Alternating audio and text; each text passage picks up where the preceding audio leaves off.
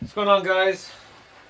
Slinging Sticks Adventures again. I wanted to go over something with you guys about using hot melt for your inserts for your arrows. A lot of people say that they have problems with their inserts pulling out and the hot melt doesn't work real well. A lot of different things, right? Well, you can't just lay the glue on there like that and just stick it in. Right? Just kind of put it on there so and stick it in. What you got to do is you get it pretty hot. Get it to where it's pretty hot and it's running pretty good. You want to get your insert pretty warm, get everything kind of running, and you'll see it start to move down your insert.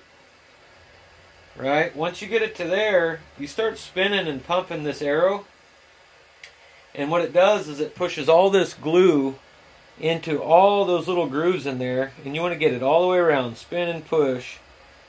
And what that does is it gets it in all those grooves, right?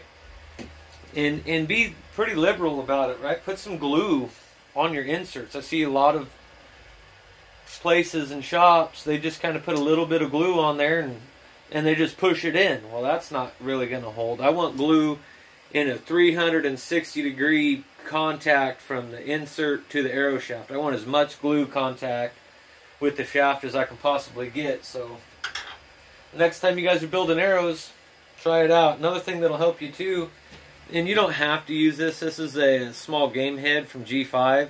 I just like it because I can pinch it and I can control the insert a little bit better. But yeah, next time you guys are trying to do your own stuff, try that out. Try and get the glue all the way around it, and spin and pump that insert into your shaft, and that should give you some better results.